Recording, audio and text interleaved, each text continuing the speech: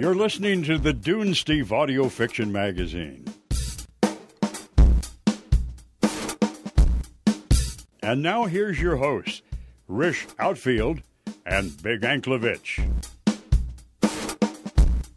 Welcome, everybody, to the Dunesteef Audio Fiction Magazine. I am your host, Mr. Rourke. Welcome to Fantasy Island. And I'm your other host, Big Anklevich.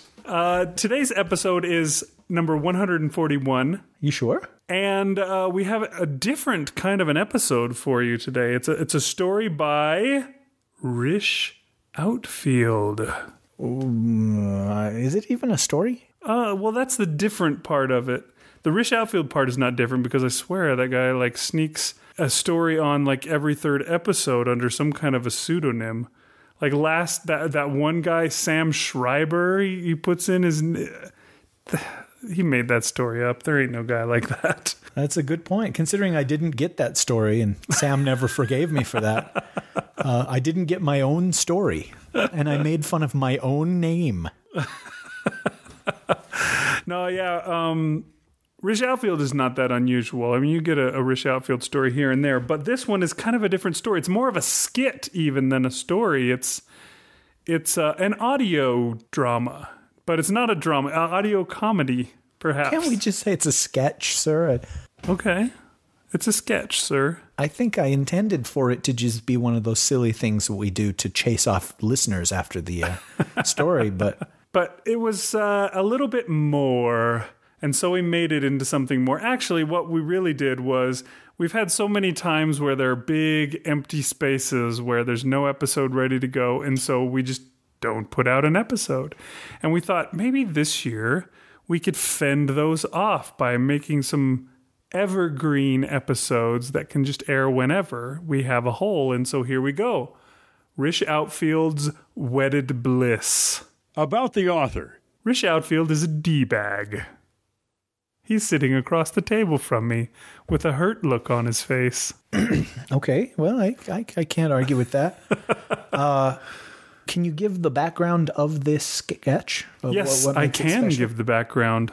What makes this sketch? I have a hard time with skit and sketch. I always want to combine the two, and I wind up saying sketch. I don't like it when people refer to them as skits. Hey, that's our word. Okay. So you want it to be called a sketch. Sketch. You like sketch then? What is the kind of shoes? The overpriced? Skechers. Oh. They're for people who do sketches. They wear Skechers. Really? See, no wonder. You need to buy some, and you could make many more sketches if you did. So anyways, an interesting thing about this sketch is that we recorded it on location at the New Media Expo. You've heard us talk endlessly about it, I'm sure. On the last day that we were there, we had this standing by. And so Rish and Bryan and I just sat down and we set up the mics. And yeah, we recorded this basically live. And yeah, it's funny. I don't know if I was able to get it all out or not. You might notice some of the girls laughing in the background. Abby, Lauren, and Renee were all there listening to us, as well as Marshall was listening as the sketch went on. And so yeah, I'm not sure if I was able to get. They laughed here and there at the jokes, and hopefully I was able to disguise them. I did put in lots of sound effects and whatnot, and Travis Tritt singing in the background. So maybe you won't notice the chuckling at the lines, but since they weren't on a mic, I think it's likely that you won't notice it so much. But you might. So if you listen closely, you may hear. Don't listen closely, folks. Sound of it echoing even today. Anyways. So, sit back, relax, and enjoy the show, folks. Wedded Bliss.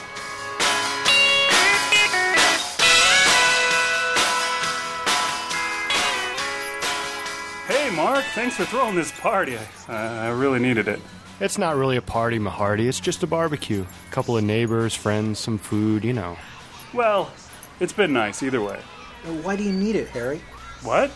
You said you really needed it. Is everything all right with you?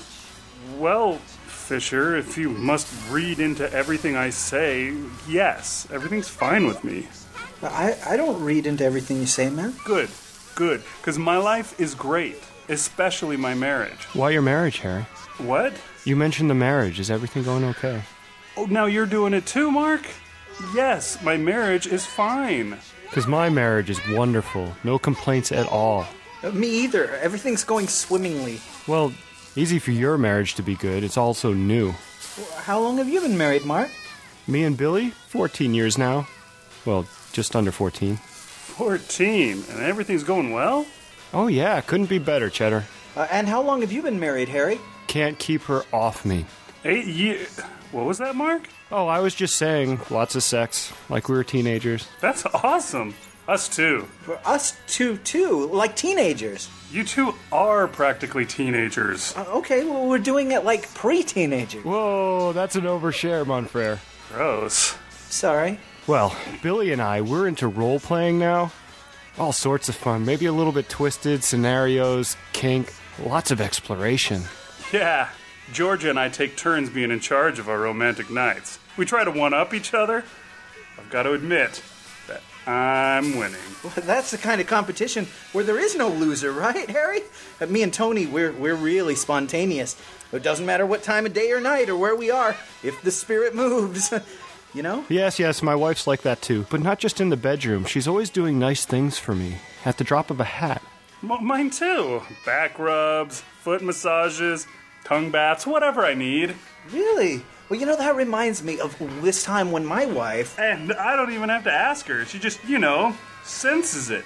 Senses I have a need, and she runs to fulfill it. Well, sure, mine too. One time I had to go to the bathroom, and she... And my wife is the greatest cook in the world.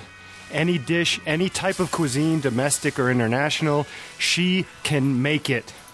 Best you ever tasted. My wife too. But Georgia will make up her own recipes, Make things better than you would have guessed they'd turn out. My wife doesn't really cook. She says it's not fair to ask of her. Oh. Right, yeah, I understand. For hundreds of years, the woman was expected to do all the cooking, so it's kind of barbaric of me to ask her to slave away in the kitchen every night. I mean barbaric of you. No, I'll admit it. My wife's got something of a stubborn side to her. I don't get my way all of the time. And how? Me neither, Justin Bieber. There are times when she just closes down, like there's a force field around her, and there's no getting in there. Like the Death Star. Georgia hasn't shaved her legs in a month. Exactly like the Death Star, Fisher. How it had this invisible energy shield around it that you couldn't see. You didn't even know it was activated until you flew your little spacecraft into it. She uses my toothbrush. Never asks if she can. X-Wing. They were X-Wings. Oh, right. And God help anyone who goes out flying and doesn't know she's put up her force field, because they'll crash right into it and explode in a bunch of white sparks on a black background. Like Porkins. My wife has a bunch of moles on her back. She didn't used to have them. Tony always checks my cell phone the second I get home. Who have I been texting? What calls have I received? Or maybe she did have them, and I just didn't notice. She doesn't ask how my day was or if there were any troublesome clients like there were the last time. She just wants to see the phone to make sure I haven't been, phone effing a second cousin or something. That's too bad, my lad. But Billy will do stuff like that all the time. She gets angry at things I say when I'm half asleep. Or maybe they were really light, but they've gotten darker with age. Oh, that's the worst. Your guard's always down when you're trying to sleep. Or worse, when I actually am asleep. She'll shake me awake and say, "You mentioned a Gary in your sleep. Who's Gary? Is Gary a woman at the office?" Maybe the moles are cancer. That would be nice. She always hogs the blankets, even in summertime. And I'm thinking, Gary? I don't know any Garys. But since when is Gary a woman's name? Seriously. And the one time I complained, she made me sleep on the floor. Georgia once made me sleep in the kids' bed. She said, "That'll teach you to feel me up when I'm sleeping. Maybe you'll enjoy feeling yourself up in a bed made for a 9-year-old. Sometimes she'll bring up this car accident we had when we were dating. Another 2 feet to the left and I'd have died. She says she wishes the accident had been worse. Maybe it's Gary, Indiana. That's where Marcia, this hot receptionist at work, is from. She made me sleep naked in my own child's bed. Does that strike anybody as a little disturbing? I mean, how wrong is it that the woman I love sometimes fantasize that I died right after we met? My wife wears the same nightgown every single night. We haven't had sex since New Year's. She told me that ought to do me until at least... It's the nightgown her own mother died in!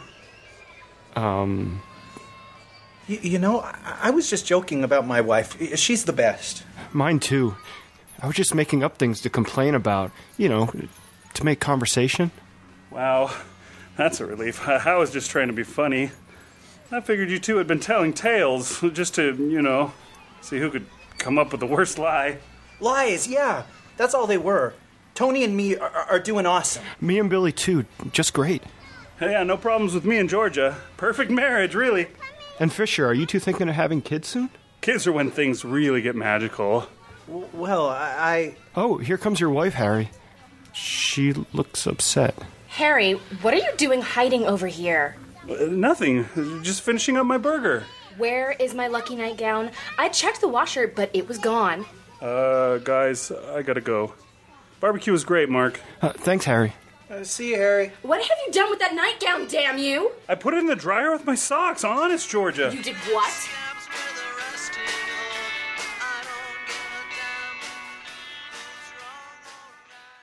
Author's note. Okay, so you want to give us an author's note, sir? No. No? Okay, good. There is no Author's note.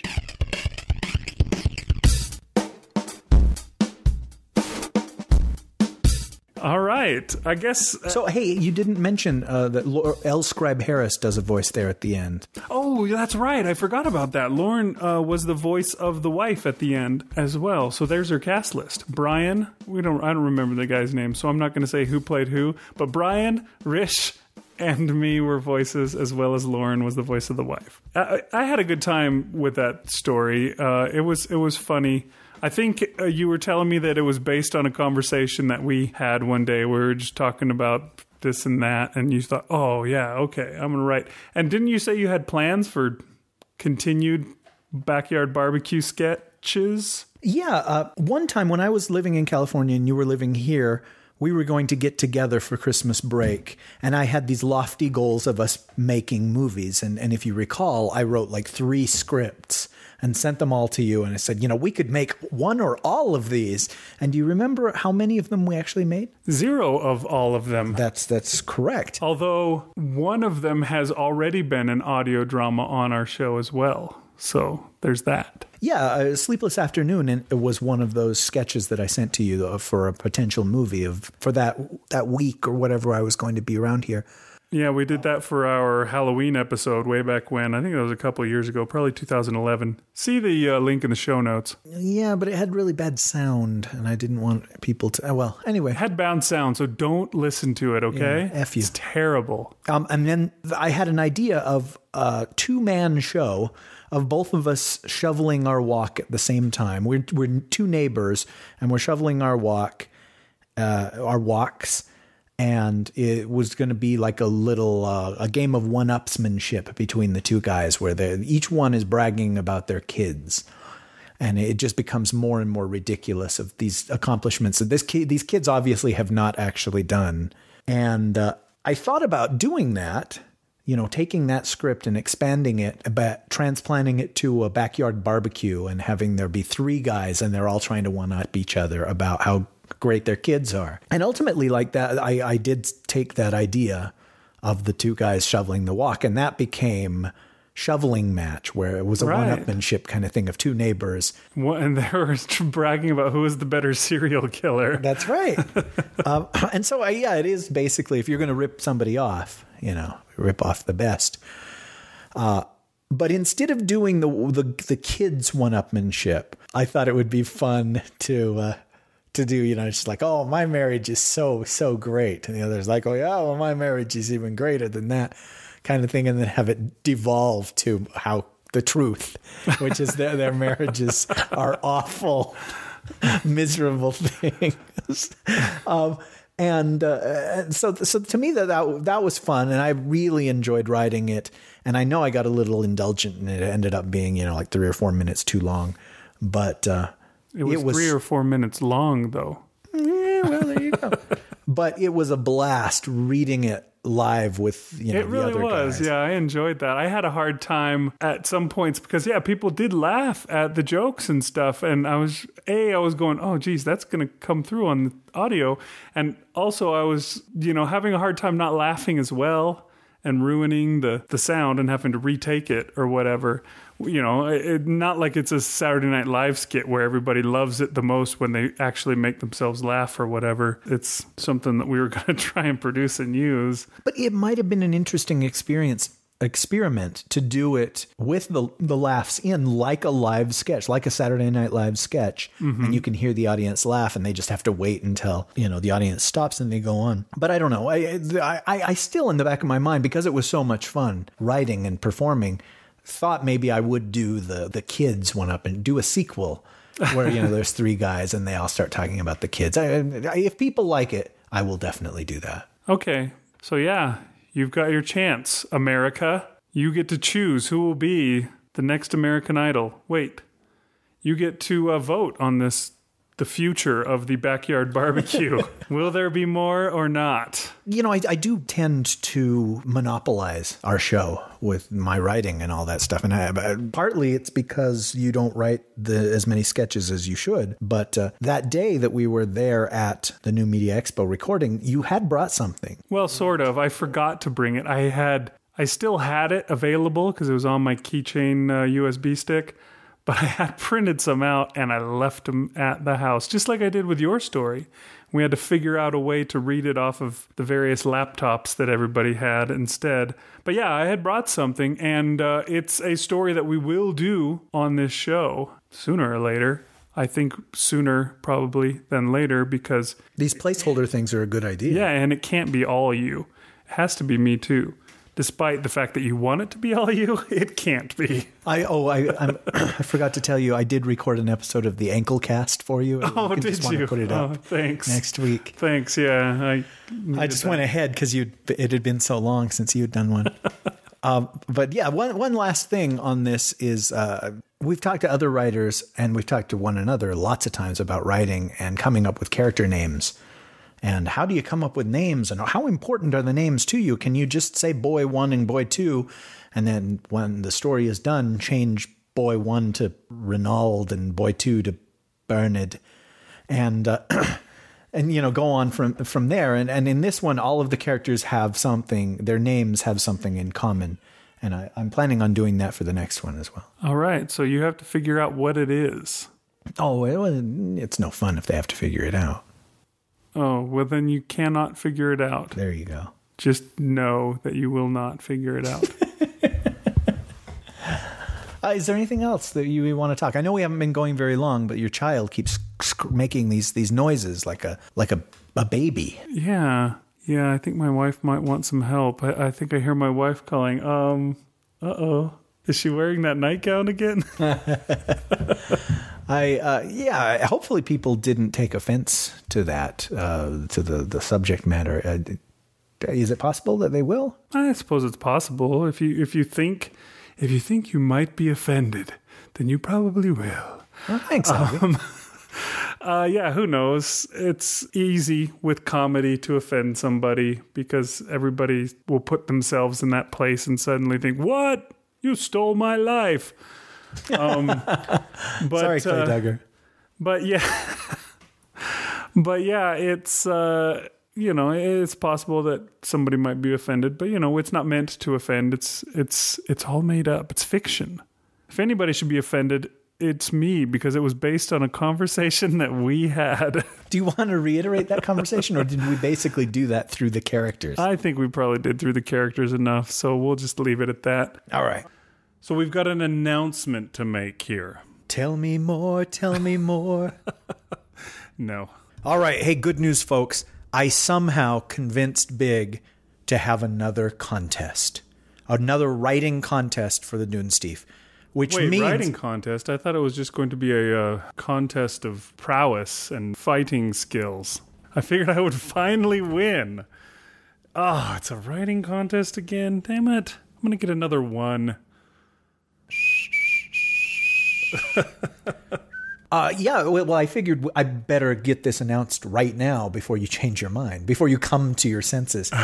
Yeah, we're going to have another writing contest, which means submissions, in a way, will reopen briefly. It will be like, we can only hold the portal open for a few days, sir. I'm giving it all she's got, Captain. Scotty, we need warp drive right now or we're all dead. So the contest, this is the announcement for the contest, and we're not going to open submissions for the contest until our next episode. But this is announcing what it is. That's right. So just chill. Yeah, right. Till the next episode. But knowing us, that may be a very long time to chill. True enough. This is the announcement for the contest and a plea for participation, a 2-tiered plea. Wait, this is the 3-tiered contest, though. Oh, yes. Okay. Well, so tell everybody what the oh-so-clever title of this contest is. Okay, the oh-so-clever title, as spoken by Rish Outfield in a moment of sheer brilliance the other moment, right before we started recording, is that this will be the triple word score contest. That's right. It's sad, really, how long it took to come up with that. Yes. Because there were like 5 other suggestions before then, as lame as the final product ended up being. But who cares? What's in a name? I mean, a rose by any other name would smell as sweet. Get thee to a nunnery. Oh, okay. See ya. But so the title of the contest is the triple word score contest, and it's a short story contest. A very short story contest, give the limitations there. The first limitation on the story will be that it will be between 1 and 2,000 words, the story length. It may not be 2001, and it may not be 999. No, that's probably not true. We'll probably give you a pass. Just tell us it's 1,000, and we'll just believe you. Yeah. And the reason we wanted it to be short is that we don't want there to be a year or a year and a half in between the announcement of the contest and airing these stories. We just wanted to go easier on Nicole, because we're sure as hell not going to read these. And we just figured the turnaround time would be much, much faster if they're shorter stories. And so, okay, there you go. Between 1,000 and 2,000 words. And it can be on any subject that they like or any genre that they like, any tone. What you have to do for this contest is you have to volunteer. You have to sign up for it, basically. You pledge that you will be participating in the contest. So what you have to do is send an email to editor@dunesteef.com. In the subject line, write TWSC. Or contest, or opt-in, or hey, you guys, could you please let me participate in the contest for once? Because last time you wouldn't let me because you... No, don't do any of those things that Rish suggested. Those are all wrong. Oh. And you write that into the thing, and then you tell us your name and that you're volunteering, okay? And once you're volunteered, we're going to put your name into the list. And then next episode, we are going to go through and we're going to assign you your triple word score. Okay, now what we're going to do now is we're going to tell you how the triple word score works. And we're going to make a post on Facebook, a post on, well, I guess the forums. We'll make a post on forums. We're going to open up Twitter, and even an email. You can send these things in. Basically, we want as many random words as you can come up with. You just spit out a bunch of random words, and we're going to write them down on slips of paper. We're going to put them all into a big hat. And then next time we do the episode and we give everybody their assignment, we will say, okay, Rish Outfield gets, and we pull 3 words out of the hat. And the 3 words in the hat must somehow fit into your story. That is the triple word score contest. Now, can they be any kinds of words, or do we need them to be nouns? Because let's say somebody wrote ferociously as a word. That's just an example. Would that work? It's like, hey, you drew ferociously. Does that mean you have to say that somebody did something ferociously, or in some way incorporate something being ferocious? Should we limit it to nouns? I guess we probably don't want like names.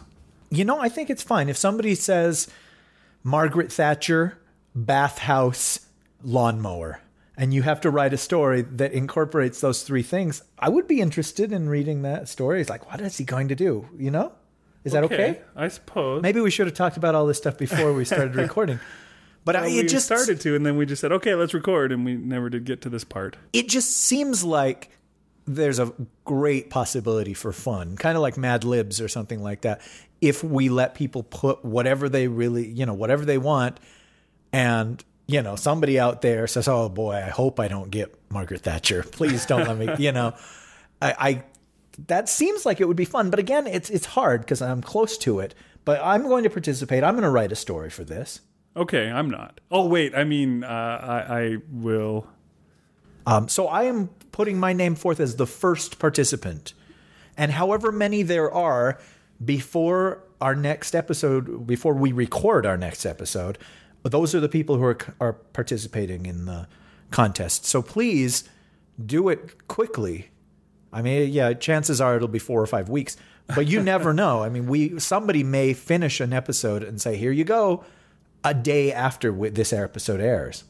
Should we give them a date to be volunteered by? Maybe it would be best if we had a deadline. I wouldn't want somebody to hear this 6 months from now and think that they could still participate. Okay, so we will say that you must have sent us an email to volunteer for this contest by April 7th. Okay, so that's the deadline. That's a Sunday.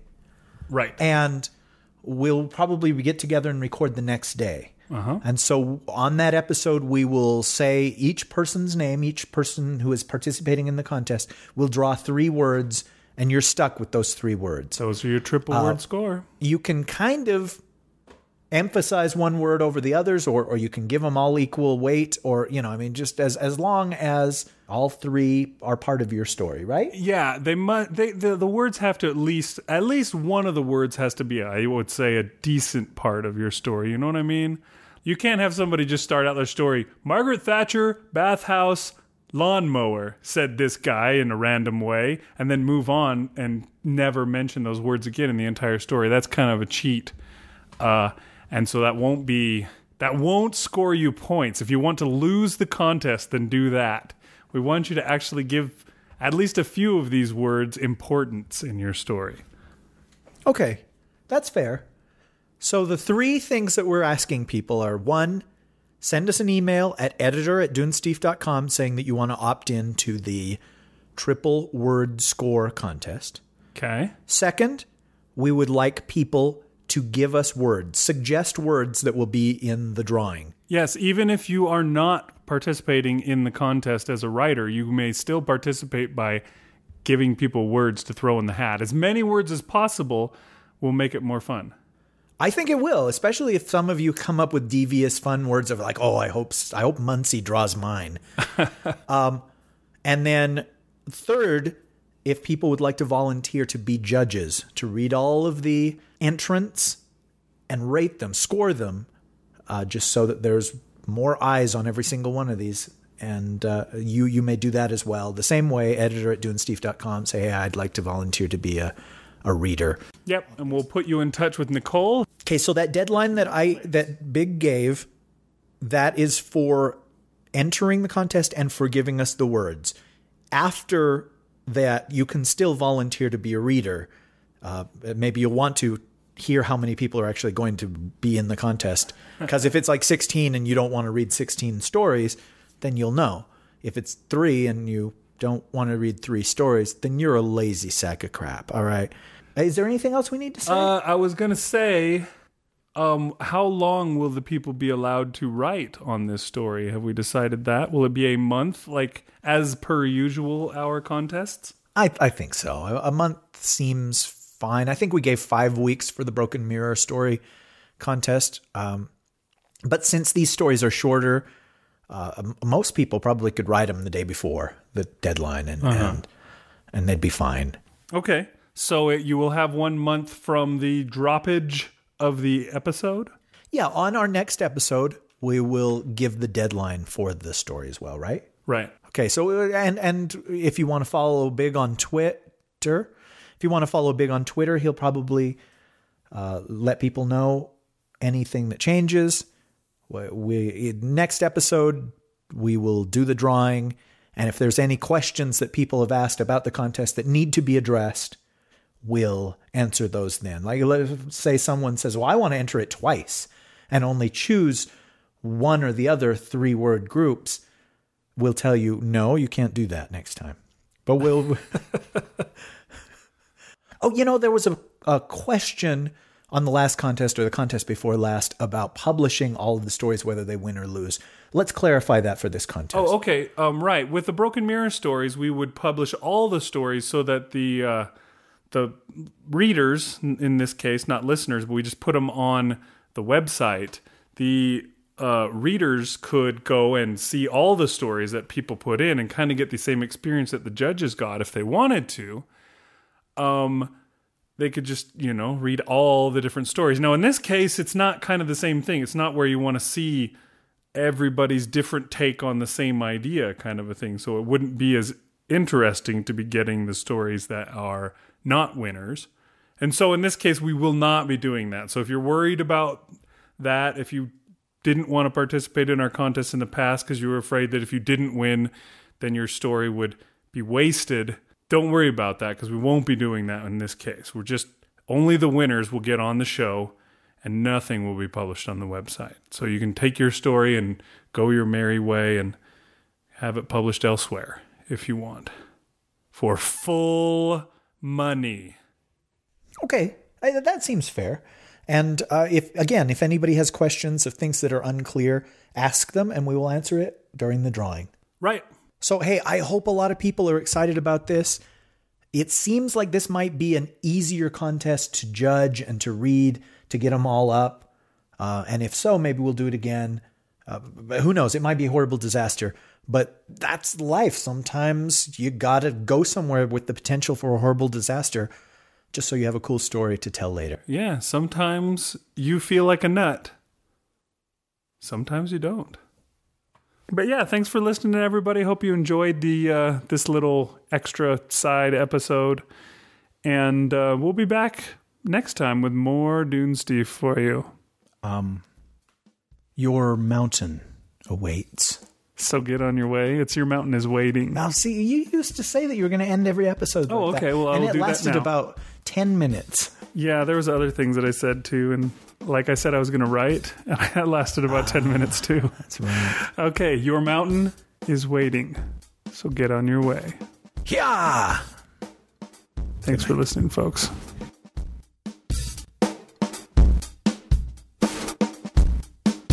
The Dunesteef audio fiction magazine is published under a Creative Commons Attribution, Non-Commercial, No Derivatives license. This means that you may share these files with anyone, but you may not charge for them or alter them.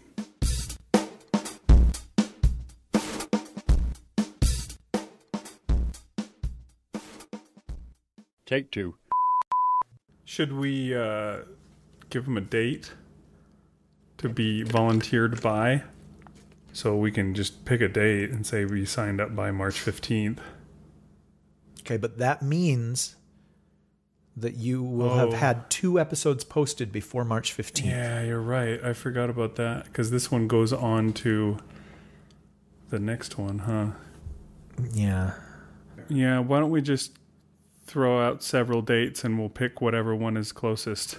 We'll just go like every week. Okay. Pull up the calendar and I'll say you have to have it done by. Let's pick Sundays. Whoops, that's the wrong thing. And we'll say the next day we're assuming we're getting together to record. So the Sundays will be the deadlines, all right? Okay, so maybe it would be best if we had a deadline. I wouldn't want somebody to hear this 6 months from now and think that they could still participate. Okay, so we will say that you must have sent us an email to volunteer for this contest by March 24th. Okay. By March 31st. Okay. Let's say 17th just for the hell of it. By March 17th. Okay. By April 7th. Okay. by April 14th. Okay. By April 21st. Okay. By April 28th. How lazy are we? Just assuming we won't go that far, but I figured I better say them all just in case.